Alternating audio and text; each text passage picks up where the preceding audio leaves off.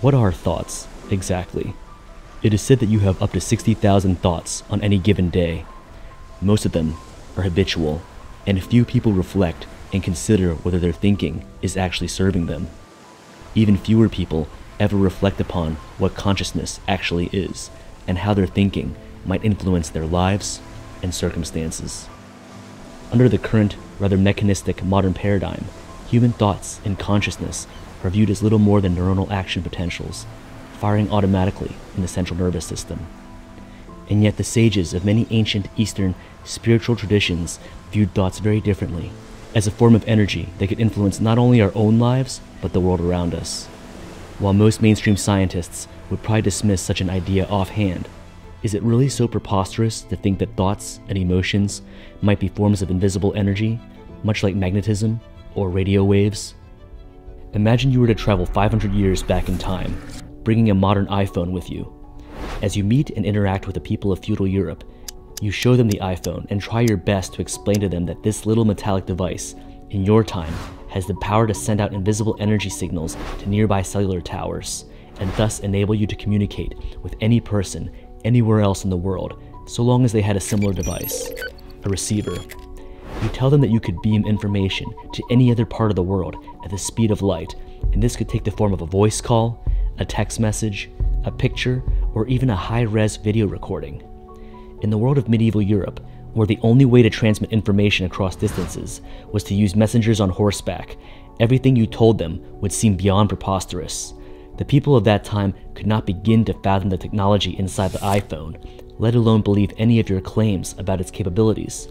These people would probably claim that you were speaking of magic and heresy, and would possibly go on to attack you. To many people in the modern world, the law of attraction seems like magic, an idea that's just too out there to be true. And yet, hundreds of years ago, radio waves, Wi-Fi signals, and cell phone signals would also have been considered a form of magic, simply because they lived in a time period that lacked the technology to detect, measure, and interpret these invisible forms of energy. It is not surprising then that these concepts also deeply fascinated none other than the great Nikola Tesla, who once stated that, "The day science begins to study non-physical phenomena, it will make more progress in 1 decade than in all the previous centuries of its existence." There has been much speculation regarding exactly what he was referring to, with many scientists dismissing the quote altogether. Though Tesla was undoubtedly one of the most intelligent men who ever lived, whose inventions formed the foundation of our modern technological world, he also had a reputation for being somewhat weird, and was known to prefer befriending pigeons over people, and some of his unrealized inventions were somewhat outlandish, to say the least, but also ridiculously awesome.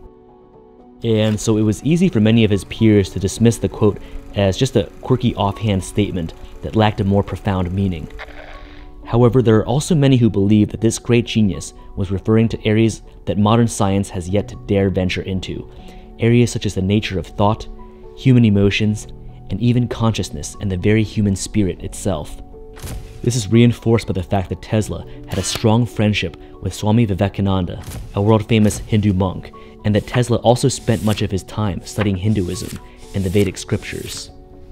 Of course, it is rare to find serious scientists willing to devote study to such matters, as academic circles would undoubtedly frown upon it and even consider such work to be laughable. However, though mainstream science has not delved into this area, it has become a subject of increasing interest in popular culture, and there seems to be a steady rise in the spiritual awareness of people throughout the entire world.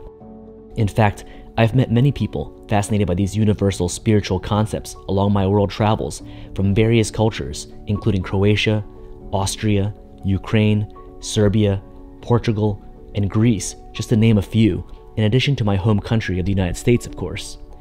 In particular, the concept of the law of attraction has become immensely popular following the release of films and books like The Secret, and this has only grown with the countless celebrities attributing their successes to the law of attraction, and also a number of prominent YouTubers discussing the idea in exhaustive detail. In short summary, the law of attraction is the idea that thoughts are a form of energy emitted into the world, and thus influence the world and attract things back to you that resonate and harmonize with those thoughts.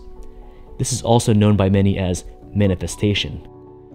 And thus, positive and healthy thinking patterns over the course of time are thought to attract more positive things and circumstances into your life.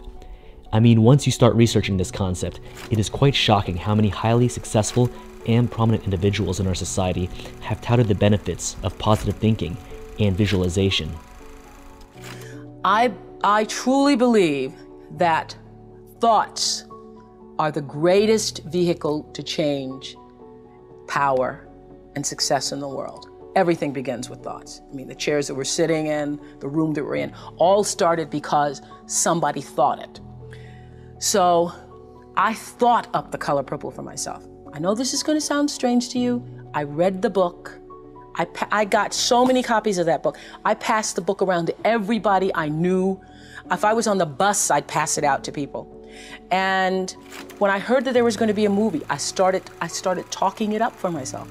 I didn't know Quincy Jones or Steven Spielberg or how on earth I would get in this movie. I'd never acted in my life, but I felt it so intensely that I had to be a part of that movie. I really do believe I created it for myself. I wanted it more than anything in the world and would have done anything to do it. In my home, like many other homes in Ireland, the real stress and the real fights come from the mortgage, come from the stress of home. My mother and father are still young. Now they have their feet up, they can relax, they are in a new place, so it's good. That's something I always dreamed of. I always visualized what giving would feel like, given to people who have given to me, what that would feel like. I always dreamed of just showing up one day and be like, here.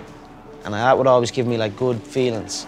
Did you have faith maybe back then that your time would come and that you would be able to explode onto the scene as you had? If I didn't, it wouldn't have happened. So I had to believe in it, I had to feel it, I had to have faith in it for it to happen. So you're damn right I did. So my first rule is find your vision and follow it. You see, I think it's the most important thing that we have a very clear vision of where we go, a goal, where do we go? Because you can have the best ship in the world, you can have the best cruise liner, but if the captain does not know where to go, that ship will drift around the world and out there at sea and will never end up anywhere. And this is exactly the way it is in real life. If you don't have a goal, if you don't have a vision, you just drift around. Do y'all read about this or hear this? That you used to go up on Mulholland Drive and park every night and visualize seeing yourself as... Yeah, I would visualize, This is when you were broke and poor. You know, right, having directors interested in me and people that I respected saying, you know, I like your work or whatever that is. And I would visualize things coming to me that I wanted or whatever. This was in like 1987, 85? Yeah. And I had nothing at that time, so it was like, but it just made me feel better. It made me, at that time, all it really was for me was kind of making me feel better. I would drive home and think, well, I do have these things, and they're out there. I just don't have a hold of them yet, but they're out there. So didn't you write yourself a check? I heard that you did. Is that true? I wrote myself a check for $10 million for acting services rendered, and I gave myself 5 years, or 3 years maybe, and I dated it Thanksgiving 1995, and I put it in my wallet and I kept it there, and it deteriorated and stuff, but then just before Thanksgiving 1995, I found out that I was going to make $10 million on, I think it was Dumb and Dumber, maybe. Dumb and Dumber, yeah. So you visualize yourself like... Visualization works if you work hard. Yeah. Well, yeah, that's the thing. You can't just visualize and then, you know, go eat a sandwich. My all-time favorite filmmaker since childhood is the brilliant writer-director James Cameron, and though he certainly does not have a reputation for being touchy-feely in any way, he had this to say about the power of imagination. Imagination is a force that can actually manifest a reality. I said, we're going to dive to the wreck, we're going to film it for real, we'll be using it in the opening of the film, it'll be really important, it'll be a great marketing hook, and I talked them into funding an expedition. Sounds crazy, but this goes back to that theme about, you know, your imagination creating a reality. Because it actually created a reality where 6 months later, I found myself in a Russian submersible 2.5 miles down in the North Atlantic, looking at the real Titanic through a viewport. Not a movie, not HD, for real.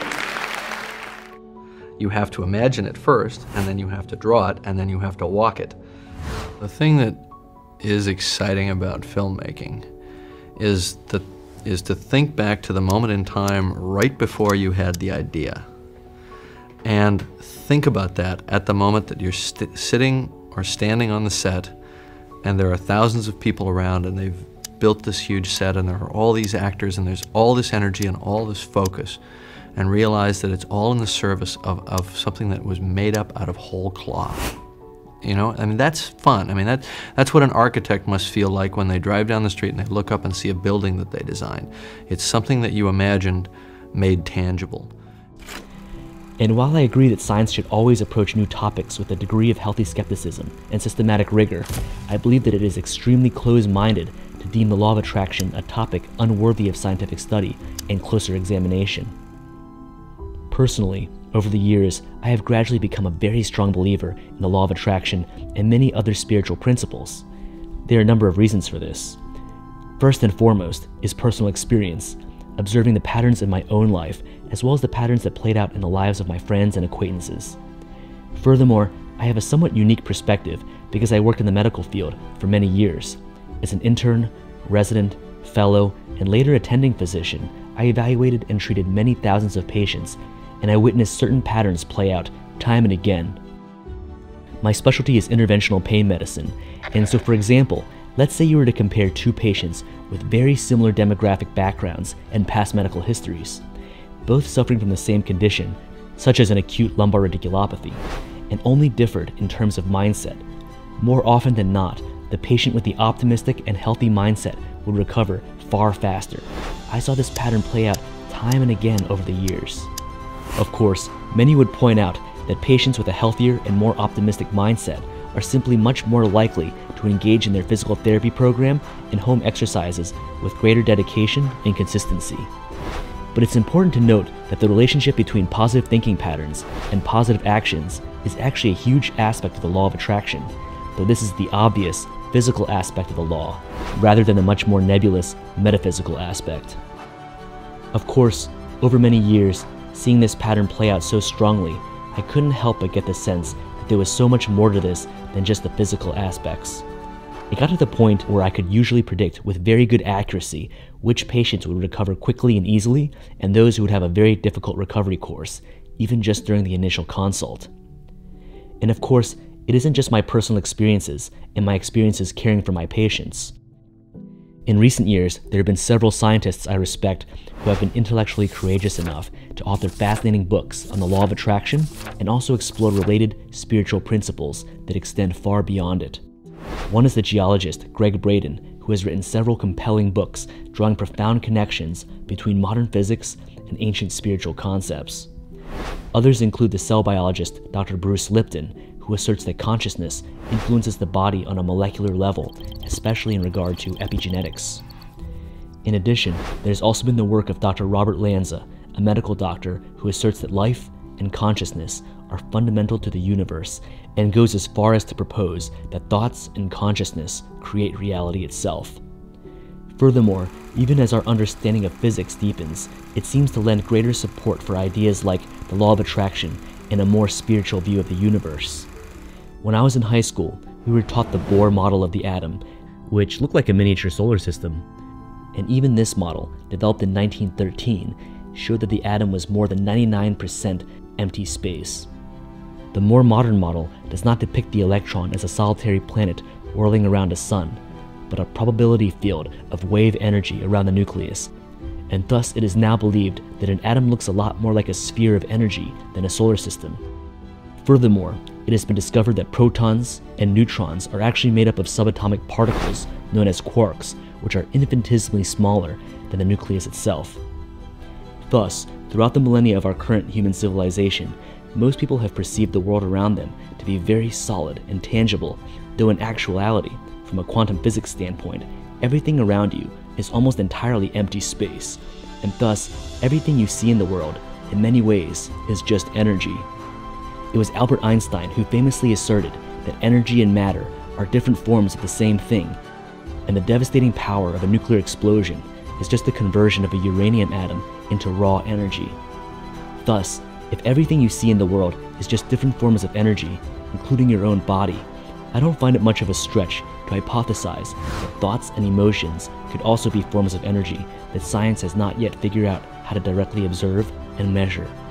I also don't think it's that much of a stretch to hypothesize that such an energy could exert influence on the world around us, the same way that the electromagnetic waves of sunlight warm your skin on a spring day.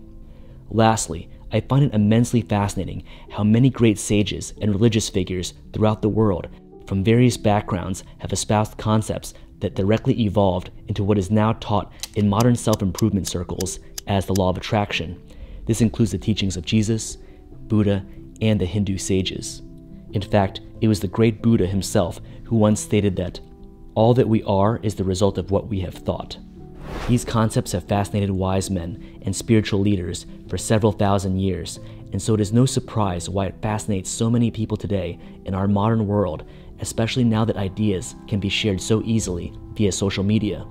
Of course, all that being said, at this time, there is yet to be concrete evidence for the law of attraction. However, to be fair, there is also yet to be serious funding, incentive, or drive within the scientific community to study this topic in any meaningful depth. Thus, though I do have a tremendous interest in spirituality, the nature of reality, and I do have a strong belief in the law of attraction, I do have to admit that this is much more of a spiritual belief than it is a scientific one. My belief stems largely from my own intuition, my personal experiences, as well as my observations of the lives of countless others, including thousands of patients, as well as my study of the spiritual teachings of the greatest spiritual masters in history, including Jesus, Krishna, and Buddha. And furthermore, I am endlessly fascinated how these ancient spiritual teachings fit so well within the evolving framework of modern quantum physics. From a practical standpoint, what does the law of attraction mean for the everyday person? Well, if you don't like all the spiritual, mystical, and more abstract aspect of it, you can just disregard all of that, and even just from a common sense, logical standpoint, it just makes sense that developing a better mindset, attitude, and beliefs will inevitably lead to more positive behaviors over time, which inevitably will lead to more opportunities and a better life. Furthermore, just from a practical psychology standpoint, it is obvious that if you adopt a good attitude, more people around you will respond positively to you. In fact, it was Emerson who famously stated that, "Sow a thought and you reap an action. Sow an act and you reap a habit. Sow a habit and you reap a character. Sow a character and you reap a destiny." I love this quote because it is a very concise, practical, and secular description that captures the essence of the law of attraction. And if you are a more spiritual, intuitive person, the metaphysical aspect simply adds another huge and fascinating layer that provides further motivation for optimizing your thoughts, mindset, and beliefs. Keep in mind that this doesn't mean you are not allowed to have negative thoughts. Bad things happen to everyone in life, and it is obviously healthy to properly mourn and to experience negative emotions during those times. An awareness and effective implementation of the law of attraction would simply mean to not dwell excessively or habitually upon negative thought patterns, to avoid catastrophizing, and also to learn how to reframe thoughts to become more empowering when it is reasonable to do so. Also, I believe that many popular spiritual teachers are teaching people to potentially misuse the law of attraction by emphasizing the manifestation of superficial, material things, which usually are just ego desires. For example, your ego may desperately want to manifest a Lamborghini, but your higher self and God probably don't care much about such things. On a higher, more transcendent level, I truly believe that God cares far more about your higher life purposes and the person you become than any material accomplishments. Thus, my personal belief is that it is very important to manifest along the divine plan and to co-create with God. Going back to the Lamborghini example, I believe that it would be far more beneficial for your long-term spiritual development to focus on manifesting an ethical, soul-aligned business around your passion and talents, one that would benefit others and make the world a better place, and also enable you to develop character traits such as courage and perseverance. In such a scenario, the Lamborghini would likely eventually come into your life inadvertently while pursuing your soul's true mission. This approach would likely be much healthier and lead to much greater long-term joy than focusing on the Lambo itself. Furthermore, it is important to keep in mind that while I and many other proponents of the law of attraction believe that thoughts can influence reality, there are definite limits to this power, the same way that a small magnet could never lift a car. Now, of course, along these lines, it is also important to keep in mind that because we have mastered technical knowledge of the universal force of magnetism, in great part due to the work of Tesla, humans now have the ability to engineer massive electromagnets, which do actually have the ability to lift an entire car.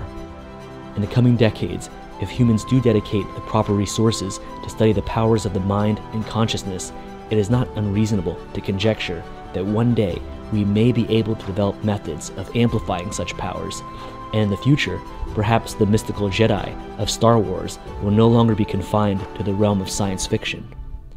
Thus, I believe that Tesla was generations ahead of his time in his assertion that modern science should be unafraid of studying these very unconventional, metaphysical ideas. I really believe that once modern science begins to rigorously study the nature of thought and consciousness, it will make unimaginable discoveries that will lead to a quantum leap forward in human civilization. But anyway, coming back to Earth, from a much more practical standpoint, the law of attraction is actually very simple to start putting into practice in your everyday life. It simply means being mindful of your habitual thoughts and appreciating how powerful they are, and then adjusting them to serve you better. This means to reframe the setbacks and challenges of your life and view them from a more optimistic perspective, to cultivate gratitude for the good fortune in your life, to focus on the positive aspects of your life, to focus on the goals and outcomes you want in your future, and also to carefully assess your deep-seated beliefs and then adjust them as needed to empower you. Anyway, I hope you found this video to be a valuable, practical guide to the law of attraction. Please feel free to check out the catalog of videos on my channel and consider subscribing. I have a lot of content covering self-development, spirituality, wealth, and travel, and I put a lot of effort into ensuring that each video is well crafted and very valuable and worth your time. Take care, everyone.